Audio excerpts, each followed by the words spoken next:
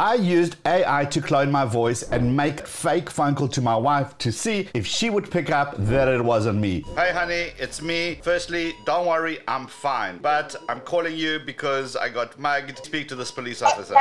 Are you okay, love? What happened? My name is Police Officer Sarah Harris with Yes, the Dallas County yes, Sheriff's hi. Office. I just need to confirm some information. What is his social security number? His number is... Okay, now please How do stand you by know the how phone. Sarah... I will call you back shortly to tell you where to come to meet him.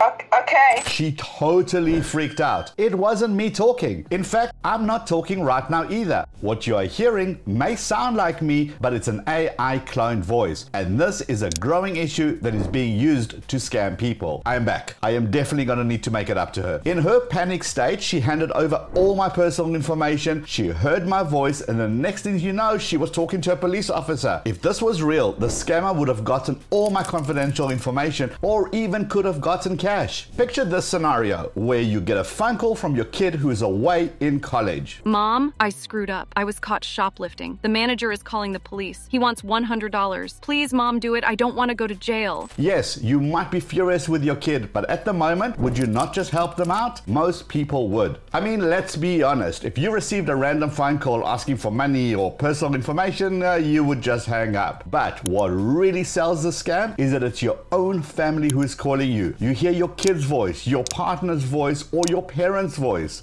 and you may just fall for it. Now, some of you are thinking that you would never answer a phone unless you recognize the name, and that is true. But remember that scammers are able to spoof any number. That means that they can make it seem like you're getting a phone call from any number that they want to. Since all this personal information is readily available online, they simply grab that cell phone number, making it look like it came from your kid. And let's say you didn't answer and you let it just go to voicemail. That's fine. They just do this. Mom, my phone was stolen. Call me urgently. This is my friend's number. I need to speak with you immediately. As a parent, that would scare the heck out of me, and I would absolutely call that number. These scumbag scammers are targeting the elderly. It was just exactly like Noah. It was unbelievable. It's scary. He says, I was involved in a car accident and I have a broken nose. Like, seriously? So how do scammers pull this off? How do they use the person's voice to say whatever they want them to say? Well, there are many software services that allow you to clone your voice. These range from the free services, which are bad to okay, but then there are the paid voice cloning services, and you're able to tweak them to make it sound exactly like you. And that is what it's meant for, to clone your own voice, not somebody else's. That is against the terms and conditions of the service. But scammers clearly don't care about those terms. And it's so simple to do. To clone anybody's voice, all you need is 1 minute of the person's voice. And the more voice audio that you upload into the system, the better the results are going to be. So what these scammers do is find the kid's account on social media. They then do some quick Google searches and find relatives and other useful information. All the information they need is freely available online. We've all seen those Facebook posts by proud parents of first day in college. Once they have enough info, they grab the audio from social media, they upload it to the system to train it, and then they can write whatever they want the person to say. Simple and lucrative. So what do you do if you get one of these phone calls? Well, for this to work, scammers do their homework. They find an account and they find all the information that they need in order to come up with that convincing story. This doesn't take very long, as they've got special software that can scrape information from the web.